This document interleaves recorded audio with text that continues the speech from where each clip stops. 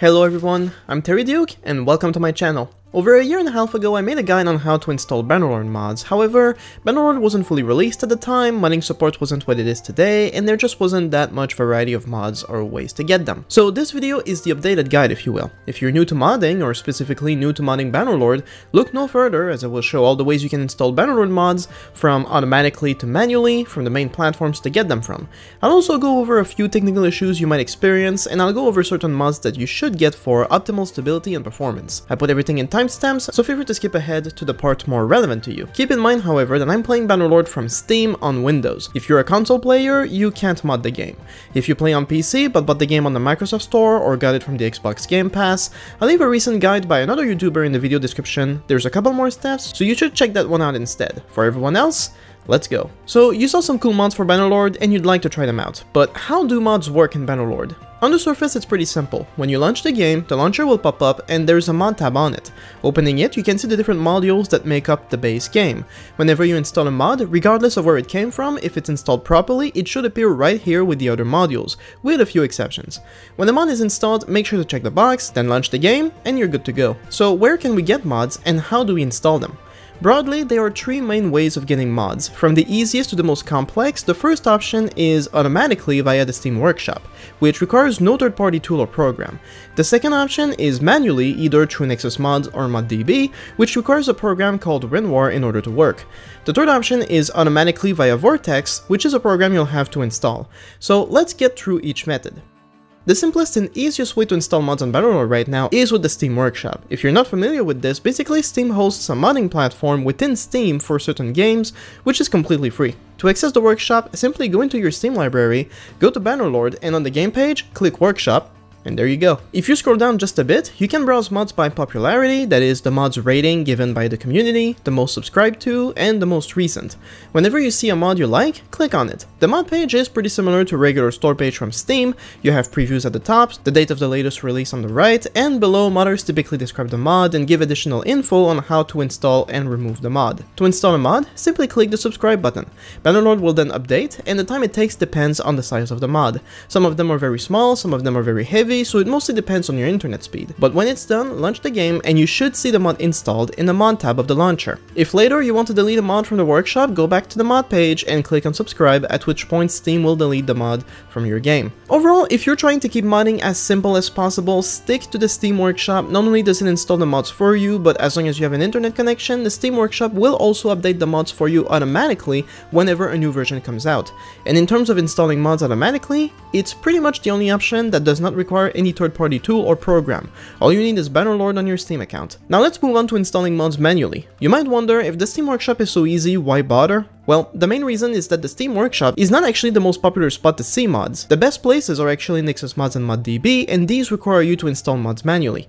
But broadly speaking, installing mods manually is pretty reliable in that most mods install the same regardless of where you get them from. So if you're looking for a mod that isn't on the workshop, knowing how to install manually can be pretty useful, and it's still pretty easy. The only tool you will need is a program called WinRAR. Generally, mods are not a single file, but a folder containing several items, so modders typically package their mod into a single compressed file for convenience, and part of installing them means having to decompress the file. That's what WinRAR is for, and it is safe, it is reliable, and I've used it for years, so I left a link for it in the video description.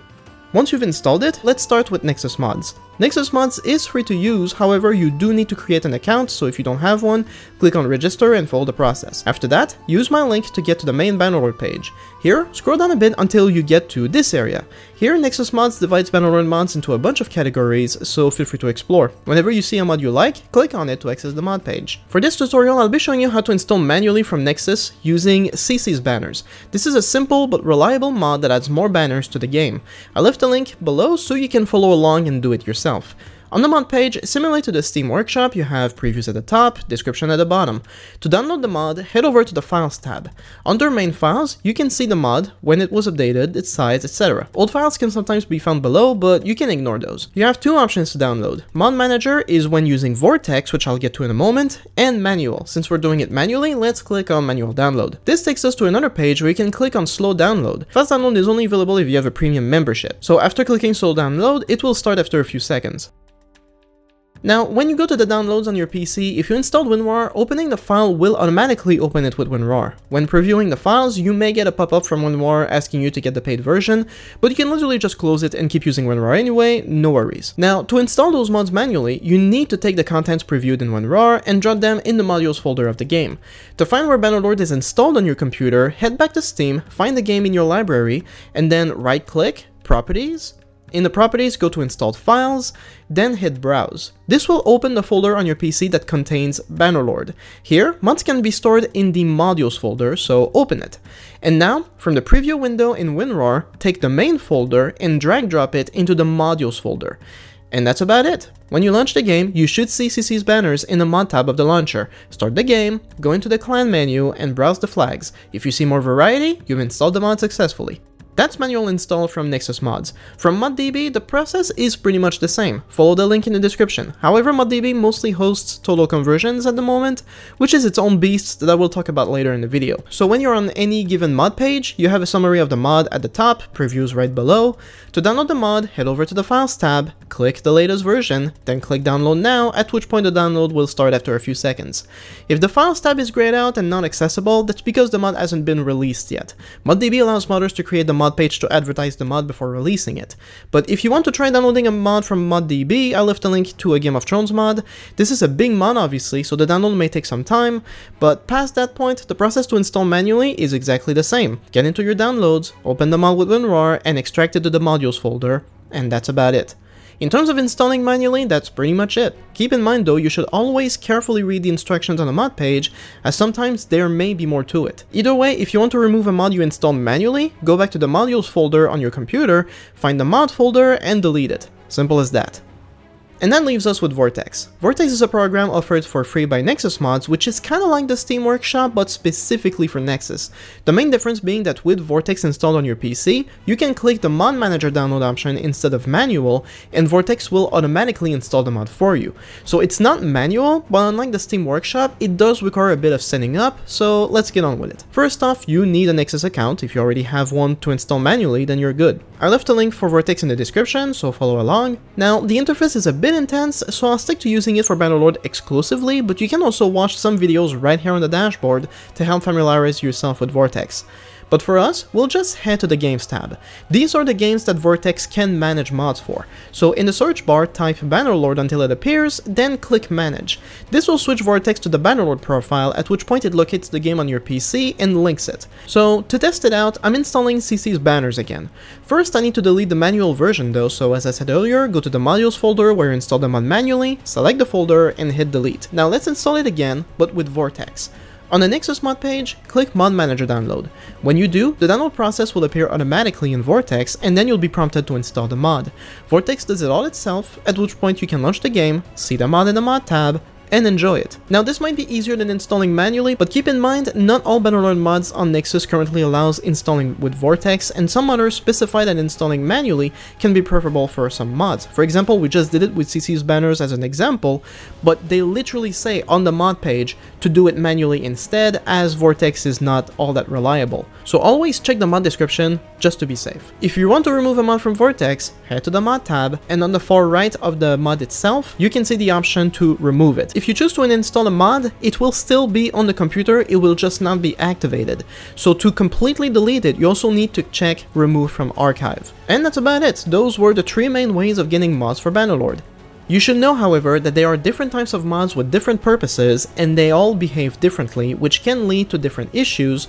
So in this next part of the video, let's talk about some of the issues you might have while trying to mod Bannerlord.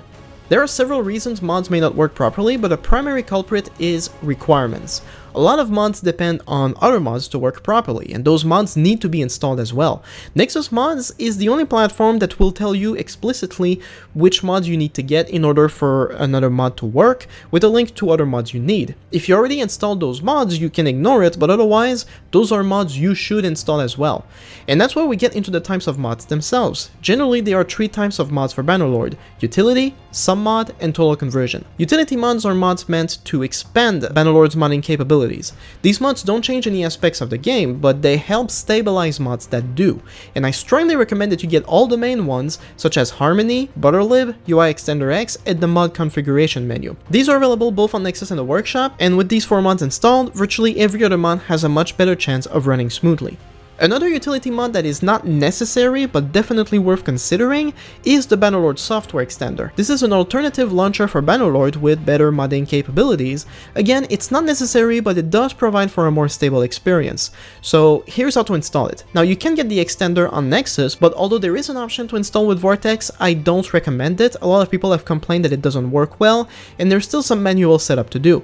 So you might as well do it manually, as it's far more reliable. Link in the description. So to get it, download it the exact same way you would any other mod, except once you get to the download folder using WinRAR, you have to drop the bin folder not in the modules folder, but the folder above, the main game folder. After that, you need to find the bannerlord.blsc.launcher.x by going to bin, then Win64 shipping client, and there it is. Create a shortcut of the launcher and place that shortcut on your desktop. From there, you can launch the game using the shortcut to play the game with the software extender. Mind you, Harmony needs to be installed for it to work. To make sure it works upon launching the game, open the command console with Alt and Tilde keys. Tilde is this key on your keyboard. If it doesn't work, you need to change your keyboard language to English, which you can do with the shortcut Windows plus spacebar. In the command console, type blsc.version, hit enter, and if the console shows you the version number, it means it works. So those are the utility mods, and having them largely solves the main requirements issues. Some mods make up the bulk of Bannerlord mods. These are small mods that only change some aspects of the game. CC's banners is a prime example. Regardless of where and how you install them, they all work the same by being checked in the mod tab of the launcher, and theoretically, you can have many of them simultaneously to enjoy the game. However, another big issue can arise here, and that's the load order. Generally, the game loads in a specific order, and that means mods also have to be loaded in a specific order in order to run properly. This is something you can do directly in the game launcher by dragging mods up and down. As for which order is preferable, you can look at the description tab of the mod in question, where the modder usually tells you. As a general rule though, the main structure is the following. The utility mods load first, Harmony always on top, followed by the Bannerlord modules, followed by everything else.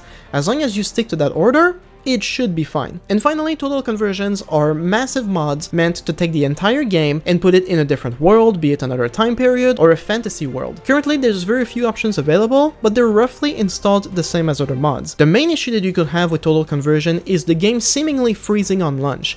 This will most likely happen with mods like Eagle Rising, The Old Realms, and Realms of Thrones. This is normal, and the game is not in fact frozen. What's happening is that the mods have so many new assets that the first time you launch the game with the mod, the game needs to build all the necessary shaders to run the mod, and this can take a lot of time. As a rule of thumb, give the computer at least 2 hours to load. When you're past that first loading, you can launch the game again and it will run normally. The Old Realm specifically also has a build shader cache option in the menu, which allows you to pre-build all of the items in one big loading time, so that the game runs smoothly afterwards. As of now, this is a common issue with total conversions. The first launch always takes a long time, and new scenes in the game can also load for quite a bit the first time around. It's annoying, but it's not a bug, you'll get used to it.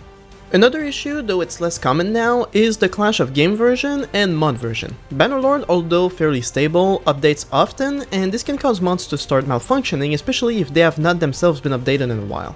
Again, this is getting less and less common by the day, but generally modders will specify what game version their mod has been tested on, and this can give you a good idea of whether the mod will play or not. To see your current game version, you can see it at the bottom corner of the launcher. If you have a mod that only works with a specific game version, you can also change the game version yourself by going back to the properties on Steam, then to the betas tab. If set on none, the game will stick to the latest version available, but clicking on it, there's a drop-down menu where you can select a specific version. Keep in mind, this will force the game to partly reinstall, which can take some time. However, I don't recommend it because of all the popular mods at the moment, very few of them are not playable on the current version. For example, I tried a couple of total conversions a few weeks ago, and the total conversion 1259 Anno Domini was the only mod that did not work on the latest version. The last main challenge you could face is trying to match some mods with total conversions. For example, I had the cheat mod paired with pretty much every total conversion I played, and the only one that caused a crash was the Old Realms. Should you have crashes based on a mod clash, the only thing you can really do is disable mods gradually until the game stops crashing, at which point you can find which mod is causing the crash, and you can keep playing without enabling that one. Keep in mind, generally, the more mods you have, the more likely you are to experience issues, but that's just something you gotta play around with. I know this all sounds really complicated, but again, I'm just going through the list of side effects here. In actuality, the game runs fairly well now, and once you've picked your preferred method of installing mods, it's actually pretty easy and straightforward. So I guess the last question is, which method is best? For that, it really depends on your preference. I think the Steam Workshop is the easiest, but the selection is a bit limited. Nexus has more options, and you can install either manually or with Vortex, though generally Vortex is not all that reliable, so make sure to read the description, as again, modders will specify if downloading manually is preferable. Moddb only offers to download manually, but it doesn't require an account. It does not cap download speed limits. However, the selection is also few and mostly focuses on total conversions. The good thing though is that nothing stops you from using all three platforms at the same time. In that sense, I would say the Steam Workshop is best for the utility mods, since the workshop will reliably keep them up to date. For some mods, Nexus is the place to go, and downloading manually is reliable, but it also means updates need to be installed manually as well, so Vortex can be more useful there. For huge total conversions, you're better off getting them on Moddb, if only because it will download faster, unless it bugs out, which does happen occasionally.